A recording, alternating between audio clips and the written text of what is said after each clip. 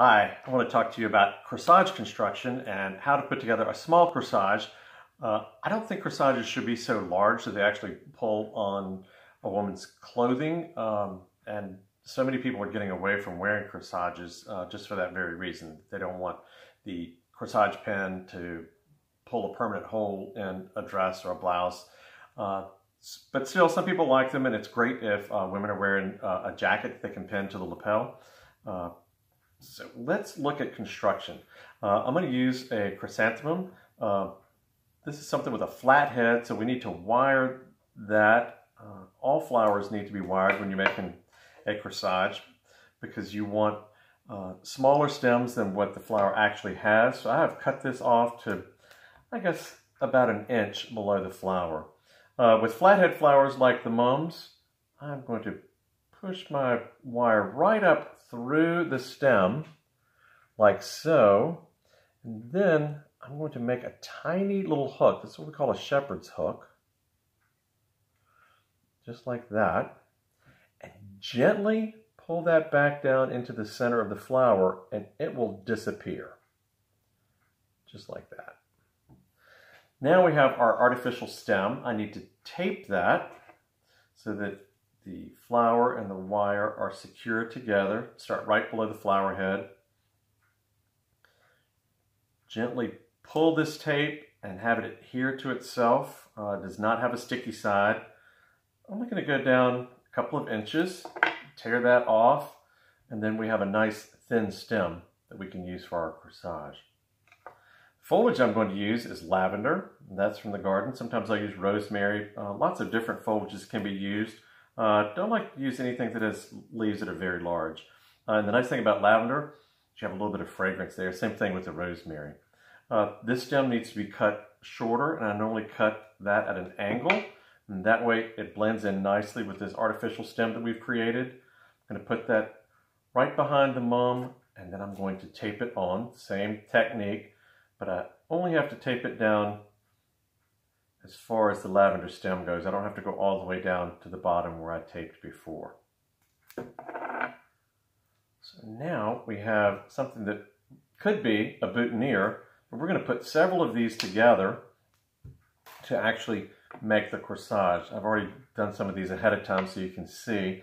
And I like to have graduated sizes when I'm working with flowers, whether it's roses, miniature carnation, mums, whatever. If you have a graduated sizes of flowers, you can sort of see the progression from bud down to a larger bloom. And again, that helps keep the corsage fairly small. With construction, you want to start at the top with the smallest bud. This one, and then I'm going to add the medium-sized flower next to it. Now that we have these stems wired, we can bend the stems in whatever direction we want. So I'm going to bend this one slightly forward with the smaller bud facing towards the top. And the one in the middle will be facing forward. I have to secure them with the corsage tape or stem wrap. Again, stretch that, twist, and push them all together like so. And I still have that nice thin stem at the back. Now we want to add our largest flower at the bottom. And you could do this with as many flowers as you want. I normally keep it to about 3, sometimes 5, depending on the size of the corsage that I want to make. But I think 3 flowers is large enough for a little corsage. So I've arranged these in a slight little crescent here. I want to get this secure by taping it together.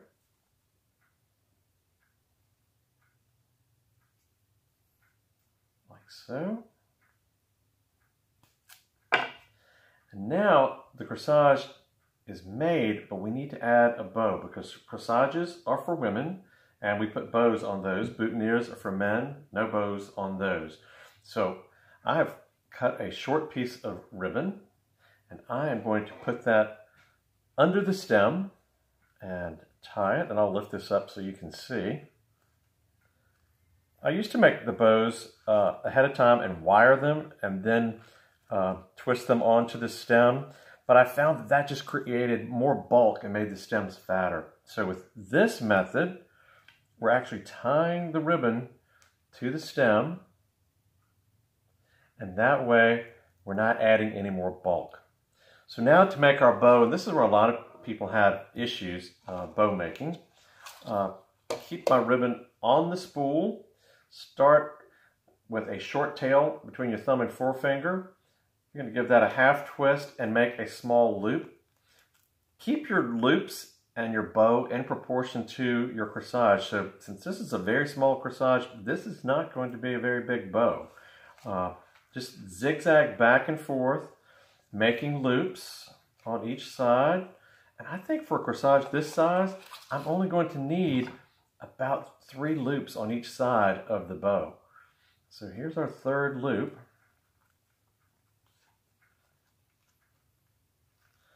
And then with some nice sharp scissors, we'll cut that off. And then I can just lay my bow down on top of that ribbon that we've already tied on there. And this is where you have to be careful. Hold it with your pinky, twist it around, and tie it down. Sometimes if you have a friend to help you, this works even better. There, well, almost. There we go. Pulled right through and snug that down. Cut off any excess ribbon. See how that's hanging down? We're going to cut that off to be the length of the others. Like that, and now we can fluff our bow up a little bit, like so. Then we would add a corsage pin to that, and that can be pinned onto a woman's lapel, just like that. But I've left my stem straight, and I want to curl that up a little bit using my little tiny chopstick, because I don't want that wire poking into someone's dress or jacket. So I've curled that stem just a little bit, and now that is ready to pin on and ready to go to your event. So tiny corsage, ready to roll.